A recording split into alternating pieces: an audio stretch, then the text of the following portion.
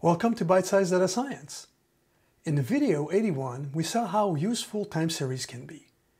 It turns out that a lot of the work on time series assumes they are regular. In many cases, we need to convert them from irregular to regular.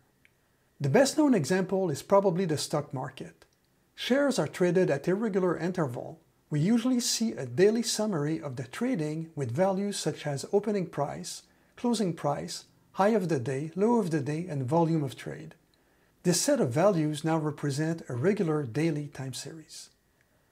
We may say the daily stock price is a daily time series, but we are still missing readings for every Saturday and Sundays, not to mention holidays. Doesn't that make it an irregular time series? It doesn't, but we need to remove the weekends and holidays from our calculations. Look at it as applying a calendar to it. For example, pandas data frames support time series and include attributes such as week mask and holidays. It can also define a frequency such as business day frequency. Pandas has a lot of flexibility to accommodate virtually any requirements. In the stock market example, we were going from a higher frequency to a lower frequency. We could also take a high frequency regular time series and convert it to a lower frequency one. For example, if machine monitoring provides readings every millisecond, we can use these readings in real time to react to possible issues, but we may not need to keep it at that frequency when stored for historical analysis.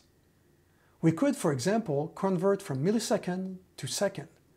Using a similar approach to the stock market example, we could collect statistics on the time interval. If we collect, let's say, 10 values, such as first value, last value, min, max, second min, second max, average, and median, we'll still reduce the data size by a factor of 100. What if we want to go from a lower frequency to a higher one? What do we do when we need to fill in the gaps? The strategy depends on the type of data collected. If we have state information, we can assume that the state stays the same until it changes. The gaps are then filled with the last state value. Here are examples of state values. A door is open or closed. A traffic light goes from green to yellow to red. The CDC uses a 4-level system for COVID-19 travel destinations. What if we are monitoring continuous values?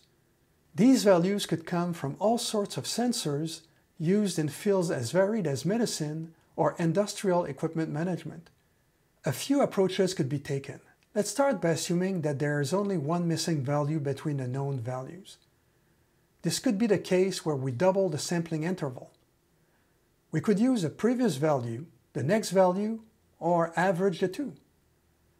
The choice could represent best case, worst case, or average case scenario. We can generalize the average idea for higher frequency by using a linear formula to estimate the value. For example, if the temperature is 180 degrees and 15 minutes later it is 201, we could estimate missing 5-minute intervals as being 187 and 194. Instead of a linear equation, some cases could be better served by exponential equations, like in the case of calculating the half-life of radioactive elements. It all depends on the characteristics of the sensor's reading.